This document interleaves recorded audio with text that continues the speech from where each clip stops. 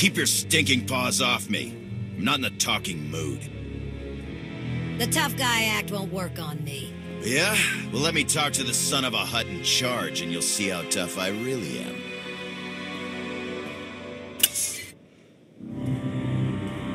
You're looking at her. Thought I'd seen enough ghosts to last a lifetime. But this... I never thought I'd be so happy to see my fleet's assailant. Trust me, I'm as surprised as you. Last I heard, the Eternal Fleet belonged to some psycho empress determined to take over the galaxy. Killed a lot of good people. Almost killed me. So I fought back the only way I knew how. By raiding the ships. Made a stack of credits on the side. Had no idea the fleet was under new management. Shows how much I've paid attention. I can handle it from here, Hilo. You sure?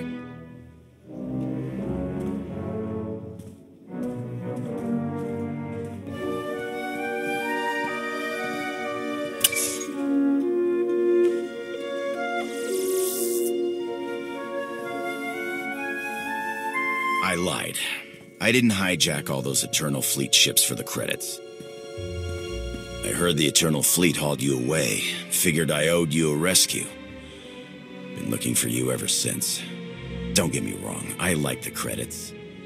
But you and I had a nice setup. Best job I ever had. So, what do you say, Sith? Are we a team again?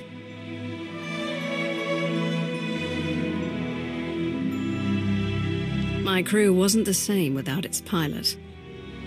Of course it wasn't. I'm the best there is. It'll be just like the good old days, Sith. The future's looking up.